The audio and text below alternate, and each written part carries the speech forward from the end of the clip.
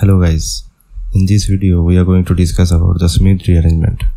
We all know about the Hofmann rearrangement, Lossen rearrangement and curtius rearrangement, which are previously discussed in my previous videos. So Hofmann rearrangement basically involves the N-bromoamide, the negatively charged anion of N-bromoamide as the starting material. Lossen rearrangement involves the acylated hydroxamic acid, and curtius rearrangement involves acyl azide as the starting material. All of them eventually produce the isocyanate as the intermediate during the reaction, which then undergo nucleophilic attack. In most cases, water is a nucleophile, which leads to the formation of a amine, which has one carbon less than the starting materials.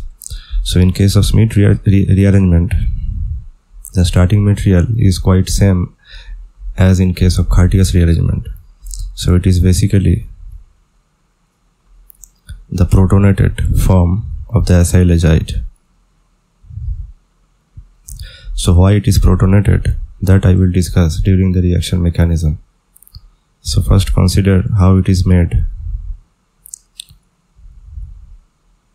When a carboxylic acid and hydrazoic acid, this is hydrazoic acid. When these two compounds are treated with strong acids like H2SO4, then this intermediate generated in the reaction mixture, and then it will undergo a Hofmann or curtius or Lossen like rearrangement to produce the isocyanate as the intermediate. In case of curtius, the starting material is produced from this acyl hydrazide. So after the diazotization of this acyl hydrazide by NaNO2HCl, the corresponding acyl azide is formed. So the main difference is in case of curtius, this N- is not protonated, but in this case it is protonated due to the presence of strong acids like H2SO4. So if we consider the reaction mechanism,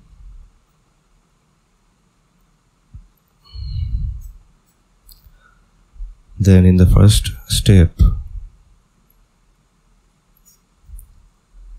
the strong acid will eventually protonate the carboxylic acid, thereby producing the protonated carboxylic acid, from which water will exit to produce this corresponding acylinium carbocation,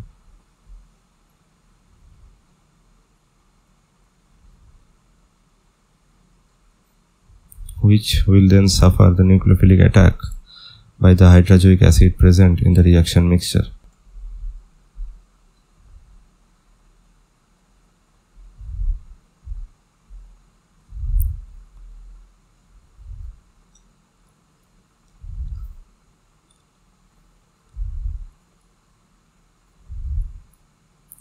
Which will lead to the formation of this intermediate. So after that, the actual rearrangement will take place, where the lone pair of this nitrogen atom will attack this carbonyl carbon, and this alkyl group will migrate to this nitrogen atom, and nitrogen will eventually leave the system, and thereby forming this protonated isocyanate, which will then undergo hydrolysis, which will then undergo the attack by water molecule to essentially produce the corresponding carbamic acid, and after that it will degrade and produce this amine, which has one carbon less than the starting carboxylic acid. So the main advantage of this reaction is it essentially requires one step to synthesize this required starting material for the particular rearrangement reaction. So now let us extend this rearrangement into a ketone system which is very important in terms of synthetic point of view. So if we treat this ketone with hydrazoic acid in presence of strong acids like sulfuric acid, then what will happen is that this oxygen will get protonated,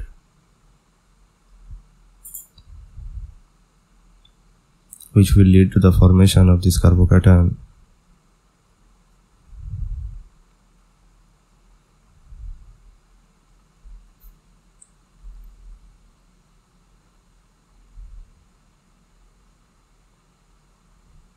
Then the azide anion will attack in this center to produce this corresponding intermediate.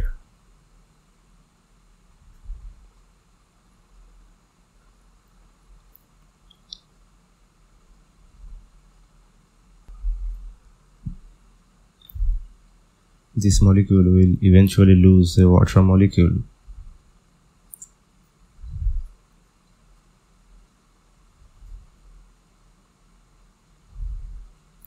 to produce this intermediate, which will then undergo a Beckmann-like rearrangement step,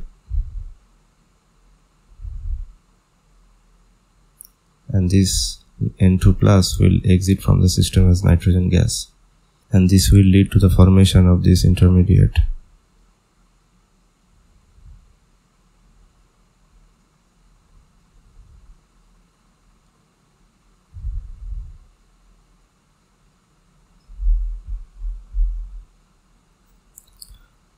A water molecule will then attack this carbon center,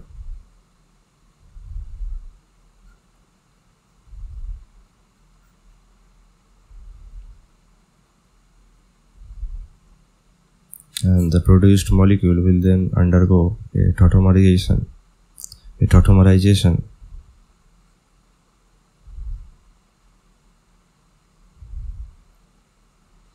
to produce a amide.